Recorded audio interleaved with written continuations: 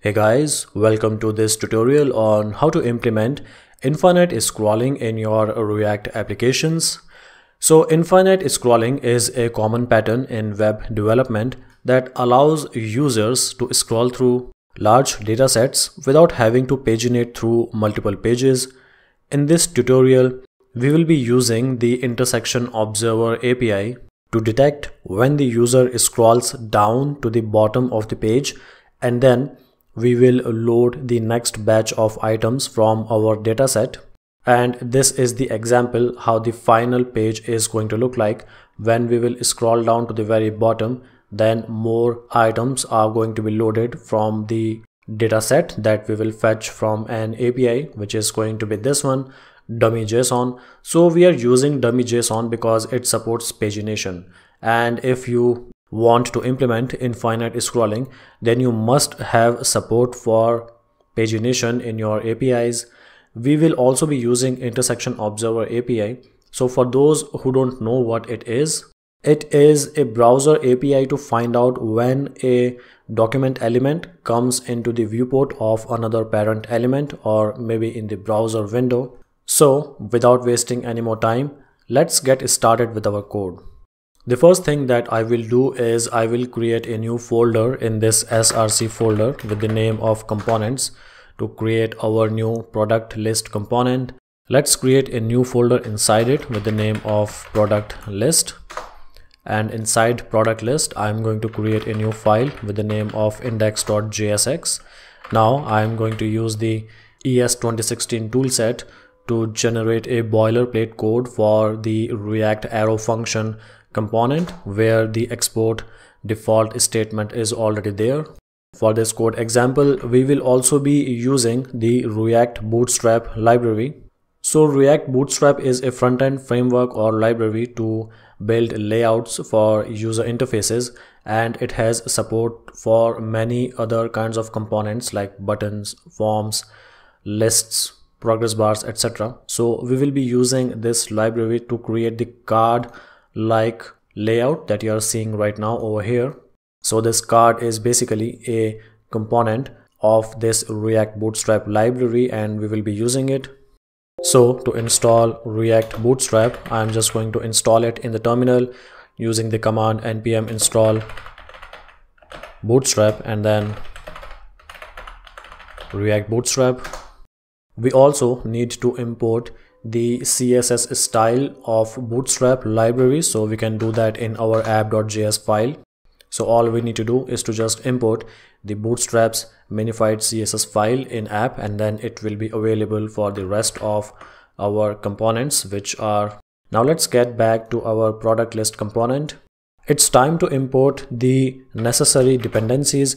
So first I'm going to fetch use state, and we are also going to need the use effect, and then we will also need use ref to create refs for our div, and then we can import the React Bootstrap's card and row and call components as well to create our layout. So these will be from React Bootstrap. The first thing that I will do in our product list component is I will create the products property, the products state property. So products and then set products equals to use state. This is going to be initialized with an empty array, and next we are going to initialize another property which will just determine if we have any more products to fetch from the API. So we are going to name it as more. This is going to be initialized as true. If there are no more products to fetch from the API, then we will set its value to false. We will also need the page number, so page and then set page. We will set its initial value as 0. Next we need to create a constant which will be called as element ref, and the initial value of this ref is going to be null. So we will be using this ref for the div element that we will use to check for the user reaching end of the page. So whenever the user will reach the end of the page, then the div element which is at the very bottom, it will become visible, and then we will know when to load more products from the API. Now the first thing after this that we will do is we will create an effect function, and it will be kicked in whenever the products array is changed or whenever new products are added to this products array. So what we will do is we will create an observer, a new observer whenever the products changes. So new intersection observer. Inside it we have to provide a callback whenever the div at the end of the page comes into the viewport of the window. So what we will do is we will create a separate function for this callback, and let's call this function as on intersection. So for now I'm just going to paste its name over here, and we will provide its implementation in a moment. So if observer is not null and if element ref dot current is available, then we can simply observe the element ref dot current by calling observer dot observe. So element ref dot current, element ref dot current is going to point towards the div which is at the end of the page. And then finally we have to do the cleanup as well. So for cleanup we just have to return a function which is just going to disconnect the observer from observing anything. So if observer is not null, then we can simply call observer dot disconnect. And that's pretty much everything for our use effect function. Now let's provide the implementation for on interaction. On interaction callback will be called when the div at the end of the page comes into the viewport of the window, which will simply mean that the user has scrolled at the end of the page, which will simply mean that the user has scrolled up to the end of the page and it's time to load new products. So first we will get the first entry, but before that we also have to provide the arguments for entries. So for any number of items or elements that the intersection observer is observing, all of their intersection state is going to be available in this entries argument array. So because we are observing only one element, we just have to fetch the state for the first one by calling entries 0. So if first entry dot is intersecting, and if there are any more products to fetch, then we are just going to call a function which will be called as fetch more items. So this fetch more items will just be responsible to fetch more items or more products. And for this fetch more items we can create another function. So function, actually this is going to be an async function because we will be using the fetch API to fetch more products. So what this fetch more item will do is it will fetch the next batch of products. And how it will do that? It will use the fetch API to do that. So const response equals to await fetch. Now I'm going to use the dummy JSON's fake API for products. So I'm just going to copy this URL and I am going to paste it over here, but we need to convert it into a template string from a normal string. So because this API supports pagination, we can provide the limit of items that we want to fetch.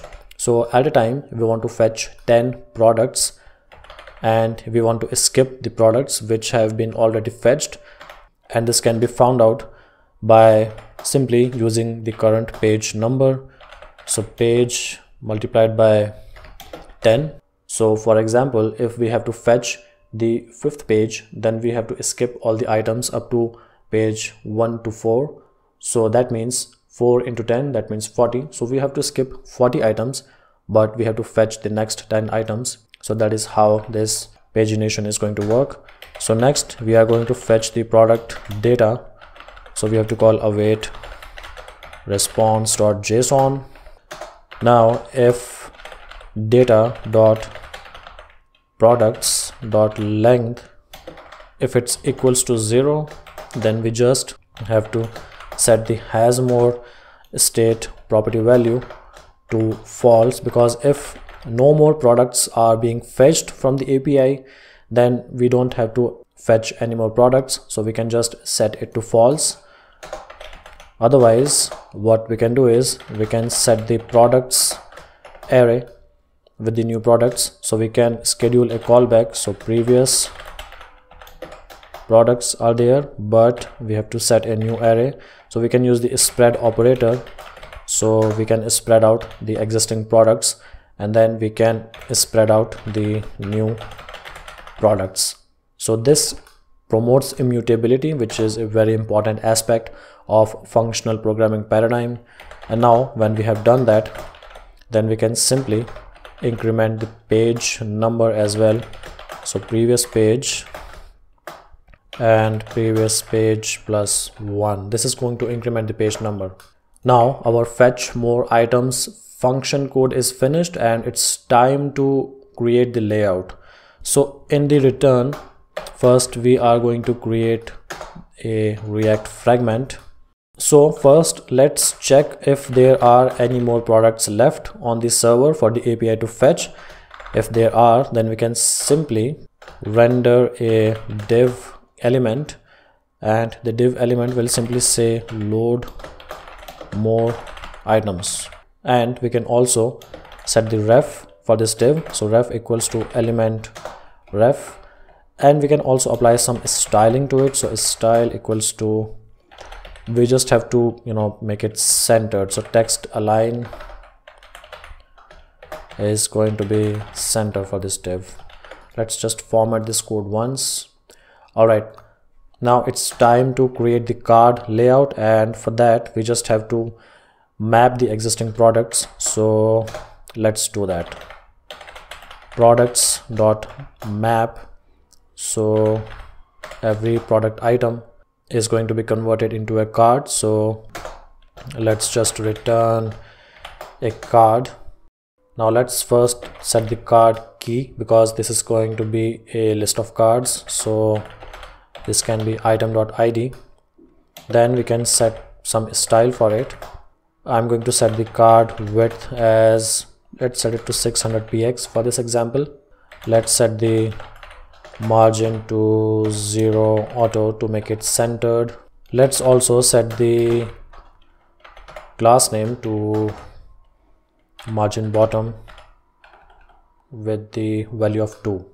All right, now let's create a row by using the row component of React Bootstrap, and then we have to create 2 columns inside it by using the call component.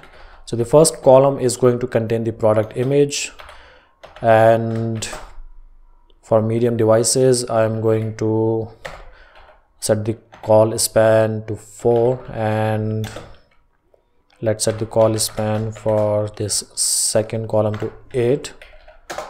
Let's add the img element, and I'm going to set the src as item.thumbnail. You can check out which properties are available by simply observing the response which has been returned, or just going to this dummy.json's website. Let's also set the alt text. So alt text can be product image in case the image is not available.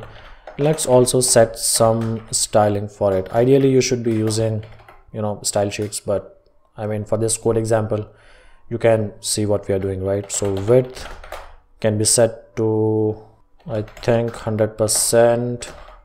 Let's also set the margin to maybe 10 px, that should be enough.